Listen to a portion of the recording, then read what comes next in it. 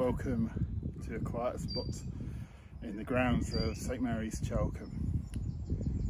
It's our informal worship time from the benefice here at St Mary's and also with St Stephen's up the hill in Lansdown. My name's Andrew Avramenko, I'm the curate here, and it's wonderful to be with you today. This church is a hive of activity, especially today. There's a wedding rehearsal going on, a couple preparing for an exciting and blessed day tomorrow. And there's lots of activity in this little hamlet too. People working on their houses and the wildlife singing their sweet songs out to us. Today we're looking at Ascension Day, which was this past Thursday. It's the culmination of Jesus's earthly ministry, but it isn't the end of his story. So, this being informal worship, grab a cup of tea, get yourself comfortable. We're going to delve into it together. The ascension of Jesus comes at the end of 40 days after his resurrection, where he's spent time wandering with his disciples, meeting with people, and firmly establishing that he's not dead, he's alive. It's also a time when he's helping to continue to prepare the disciples for the time when he won't be with them, at least physically. It's also the time when Jesus appears beyond the Gospels by in-person sight and name. The writer of the book of Acts is Luke's Gospel. So you see Jesus appearing. Luke's Gospel and Acts are essentially, you consider them as one book. Certainly it's worth, I recommend reading the two together. It's something we're doing as with my youth group, and they're loving it. But before we delve into those readings, we're going to have a moment of prayer, a moment of silence too, with the songs of wildlife, of nature. And the prayer is written specially for this time of commemorating and remembering Jesus' ascension into heaven, back to his Father's side. So let's pray.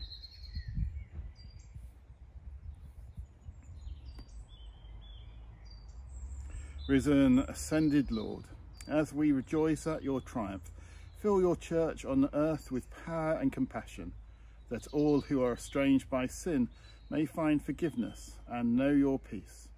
To the glory of God the Father. Amen. We're going to have the readings in a chronological order and begin with a gospel reading from where Jesus prays for his disciples. You find this reading in John's Gospel at chapter 17, beginning at the first verse. And there will be a link to this and the other reading and then the prayers in the description below with this video. So Jesus praying for his disciples as recorded in John's Gospel, chapter 17, starting at verse 1. After Jesus had spoken, he looked up to heaven and said, Father, the hour has come. Glorify your Son so that the Son may glorify you, since you have given him authority over all people, to give eternal life to all whom you have given him. And this is eternal life, that they may know you, the only true God, and Jesus Christ, whom you have sent. I glorified on earth by finishing the work that you gave me to do. So now, Father, glorify me in your own presence with the glory that I had in your presence before the world existed. I've made known your name known to those whom you gave me from the world. They were yours, and you gave them to me, and they have kept your word. Now they know that everything you have given me is from you. For the words you have gave to me, I have given to them, and they have received them and know in truth that I came from you, and they have believed that you sent me. I'm asking on their behalf. I'm not asking on behalf of the world, but on behalf of those whom you gave me, because they are yours. All mine are yours, and yours are mine, and I have been glorified in them. And now I am no longer in the world, but they are in the world, and I am coming to you. Holy Father, protect them in your name that you have given me, so that they may be one, as we are one.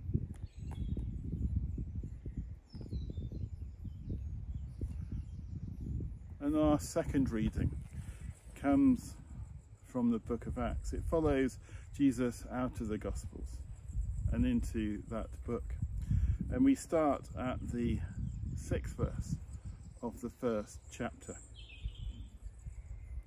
So when Jesus and the disciples had come together, they asked him, "Lord, is this a time when you will restore the kingdom to Israel?"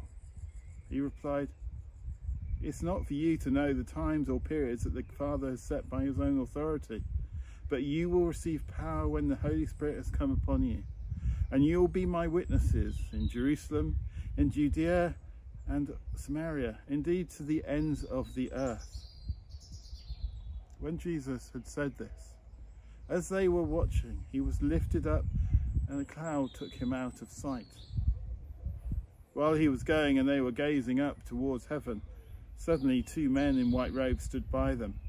They said, "Men of Galilee, why do you stand looking up towards heaven?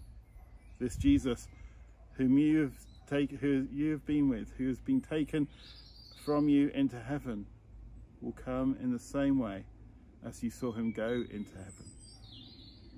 Then the disciples returned to Jerusalem from the mount called Olivet, which is near Jerusalem, about a Sabbath day journey away. When they had entered the city, they went to the room upstairs where they were staying. Peter and John and James and Andrew and Philip and Thomas, Bartholomew and Matthew, James son of Alphaeus and Simon the Zealot, and Judas son of James. All these were constantly devoting themselves to prayer, together with women, including Mary, the mother of Jesus, as well as his brothers.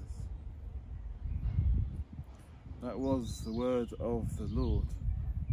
Thanks be to God.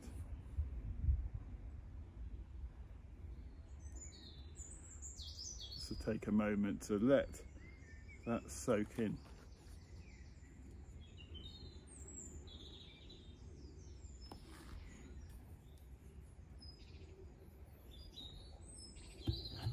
Lovely. I wonder whether you find thoughts that you've had appearing in the books you then read. It can feel spooky. Often it's not a coincidence, even though, because if you've been thinking about a certain topic and then you look to see what other people have been thinking about the same topic, it's what you're bound to find similarities at times. But maybe it's more than that.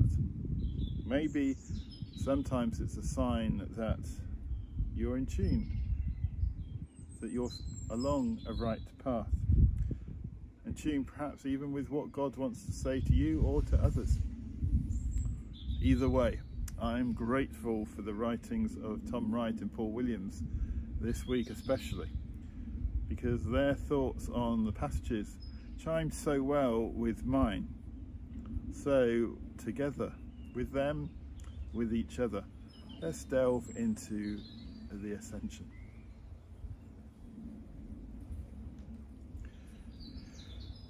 And I wonder, as we start, how many times in your life have you heard or actually asked the question, are we nearly there yet?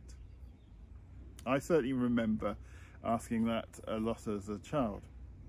But I did have to contend with a lot of long journeys from where I lived to be here in Bath where my grandparents lived. I can remember the frustration and disappointment when the answer was no. But whichever direction we travelled, for much of my childhood, we would inevitably come off the M4 at junction 18, and I would begin to see the familiar sights. Derham Park, the tea room, Freezing Hill Lane, the racecourse, the green fence of the then MOD Ensley in Lansdown. The excitement would build. The destination was almost upon us. And the giggles would start because I knew any moment we would arrive and I would hear my grandparents say the immortal words, "My, haven't you grown?" Well, the disciples asked Jesus in our reading, "Are we nearly there yet?" They were still expecting him to restore the people and the kingdom of Israel, and he hadn't done that yet. They'd seen and understood enough with Jesus that Jesus was appointed as God's true king of Israel. Despite his resurrection, indeed because Jesus was walking and talking with them since the first Easter day, they were still expecting him to renew and restore Israel. But what they were expecting isn't necessarily what Jesus was delivering. But they hadn't reached that destination, whatever the destination that they understood it to be. They were still travelling to that moment when Jesus had promised the kingdom would be restored. Surely it would be soon. Surely it would be now. The signs were there. No person, no king had done what Jesus had done. No person, no king was as powerful as Jesus. Jesus, divine in nature and appointment, still had a job to do. The Holy Land would soon be freed from occupation, rid of its oppressors from within and without. Which is why they asked, "Lord, is this the time when you will restore the kingdom of Israel?" Jesus' reply doesn't help much. He replied, "It's not for you to know the times or periods that the Father has set by his own authority, but you will receive power when the Holy Spirit has come upon you, and you will be my witnesses in Jerusalem, in all Judea and Samaria, and to the ends of the earth." Had Jesus just expanded the territory that the newly restored Israel would rule over? That had been alluded to, promised even in the scriptures that the disciples knew, that we share in the Hebrew Bible in the Old Testament. Have a look at Psalm 72 and 89 and Isaiah chapters 40 to 55 particularly. So what Jesus said once more spoke into their world understanding and into the not uncommon view amongst Jews that Israel would rule over the world. Yes, they didn't expect their king to die such a violent death, but he had been resurrected. So surely it was business as usual. The plan must be back on. Now nothing could stop Jesus from fulfilling his mission, his destiny. The kingdom had been transformed by Jesus' death and resurrection, but not in the way they likely imagined. I know that you'll know that we read this story in hindsight. But if we were to try and immerse ourselves in the disciples' experience, we might imagine that by now they still could grasp what Jesus meant, both before by what he had told them before his death and what he told them now. We might imagine that they understood Jesus was talking not of an earthly kingdom, but of a heavenly one. We might imagine that they understood the big picture, but it isn't easy to do when you're in the middle of it. They were still in the picture being painted, still in the story being written. Yet with the story they had lived and breathed with Jesus, they knew enough to know, to believe that it must be coming to a conclusion. Surely, the Holy Spirit Jesus was signaling to meant the final destination was imminent. Surely they were about to see God's kingdom grow out across the world. With all that they had come to understand with Jesus, it's no wonder that they were asking, are we nearly there yet? Of course, Jesus' reply wasn't a simple no or a time of arrival. Instead, he did what he had done before. He tried to explain, we're not actually going there at all. And I want you to tell the global empire about it. You see, in the first century, when kings were enthroned, their new authority would take effect through messengers travelling throughout their territory in question. They would take the news that they had a new king. That was always proclaimed as good news back then, because in the ancient world, they knew that anarchy is always worse than government. Governments may be bad, but chaos is worse. And with Jesus proclaimed as king, not just of Israel, but of the world, the messengers, the disciples had a lot of ground to cover and a lot of people to tell. Yes, that would take time, but in a few days' time, they would have the Holy Spirit, and the Holy Spirit would arrive with them in Jerusalem and accompany them on their travels. Now we take a moment to think what they may be thinking. It lines with what Jesus' reasons for betraying Jesus is often put down to. Jesus was frustrated, impatient and disappointed that Jesus was not delivering the political restoration of Jesus and freeing them from their Roman oppressors. The disciples weren't that far off from that sort of thinking, because they hadn't fully understood what Jesus meant.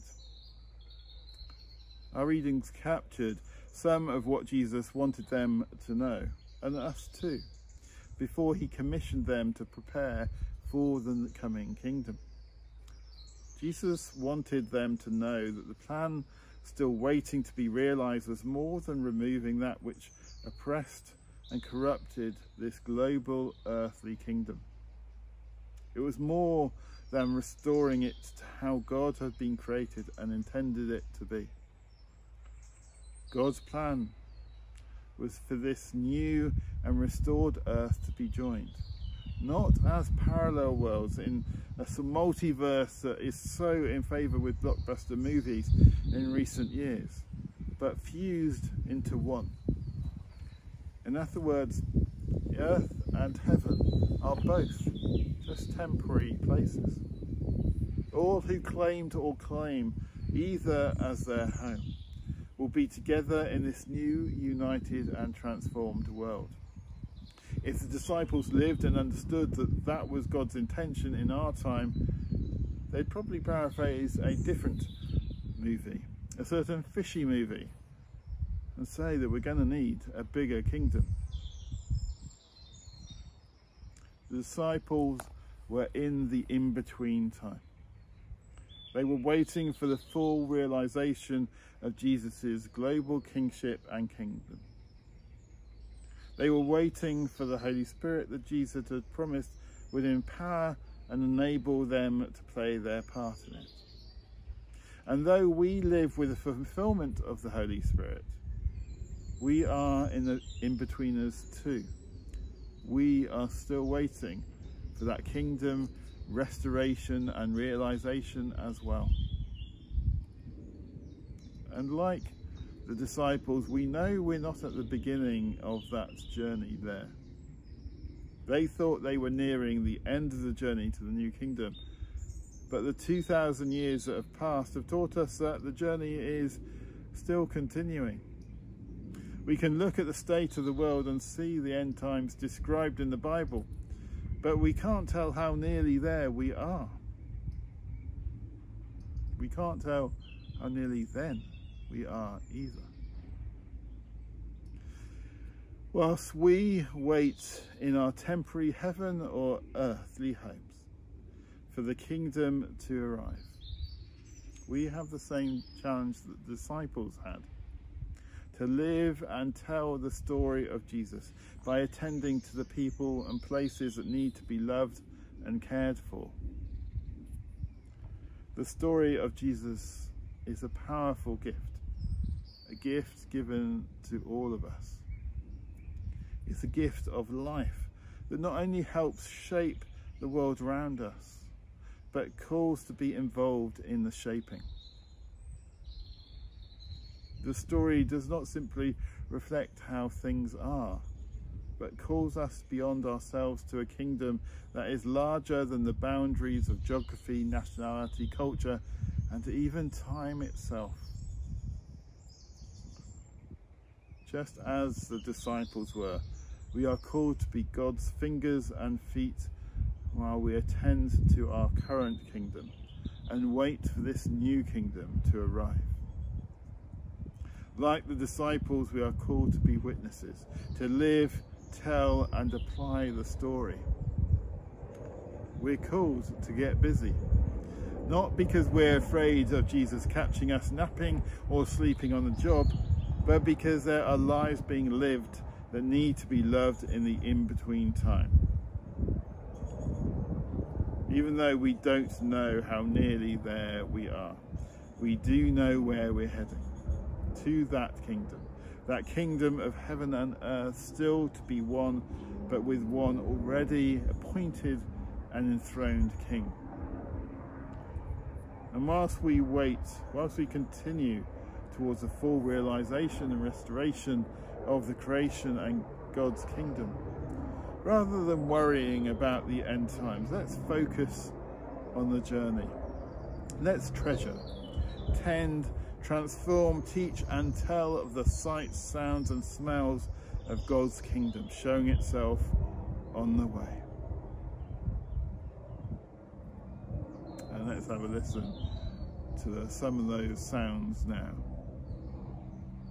Amen.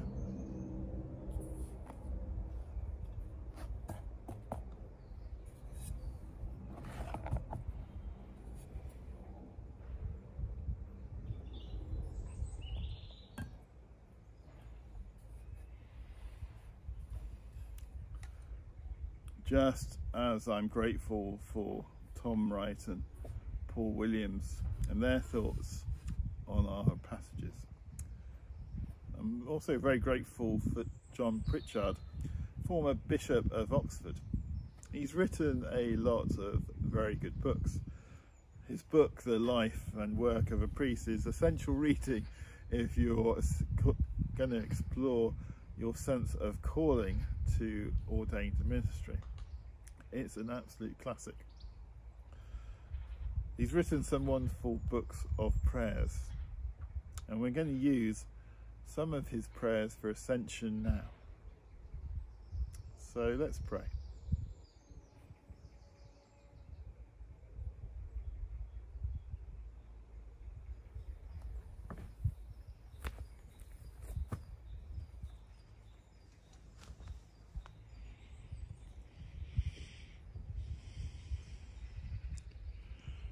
The response to the words, Jesus Christ is Lord, is to the glory of God the Father. Jesus Christ is Lord, to the glory of God the Father.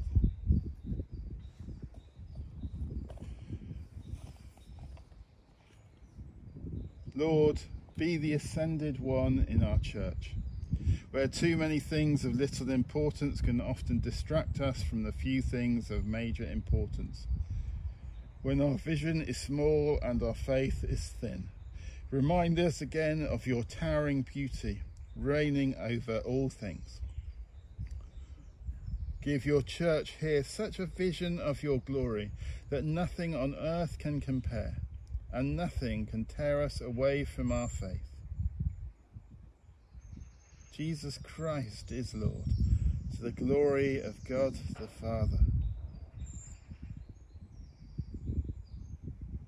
Lord, be the ascended one in the community of nations. All around we see signs of violence, war and terrorism, and the world is running out of time to save the planet from irreversible damage. And yet there is another reality. A new world has already broken in. Your kingdom is established just under the surface, and justice and peace are within our reach. Lord, help us to live in the old world and there proclaim your new kingdom. Jesus Christ is Lord, to the glory of God the Father. Lord, be the ascended one in our own society. So often it feels as if our culture is tired, adrift in its own relativism, not knowing what to value and what to live by. We pray for those who influence the health of our society, the government and parliament, journalists and broadcasters, writers and filmmakers, local councils and voluntary organisations. And we pray in silence for any such people who get under our skin or we can see need our prayer.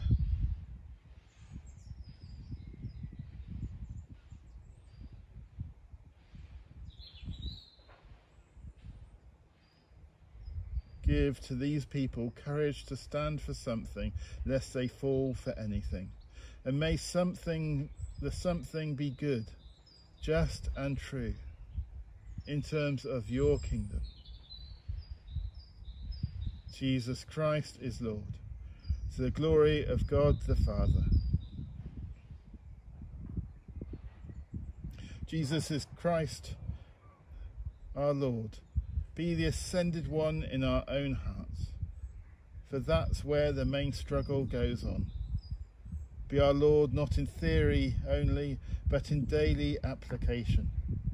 Be the Lord of our values at work, of the way we relate to our closest family, of the way we spend our money, and of what we do when no one else is looking.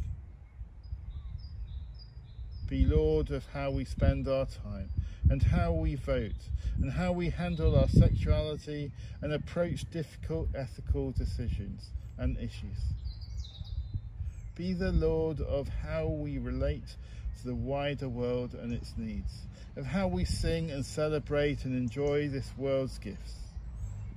And may we be able to say with joy that Jesus Christ is Lord, to the glory of God the Father, now and in all eternity. Amen.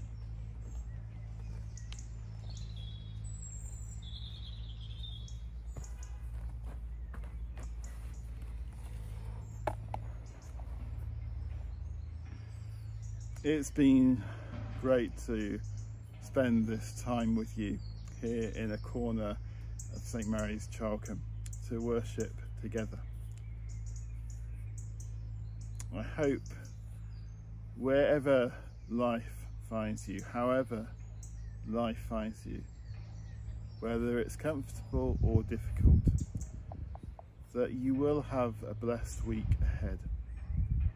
Comfort where you need it, guidance where you need it, joy where you need it. Let's end with a blessing.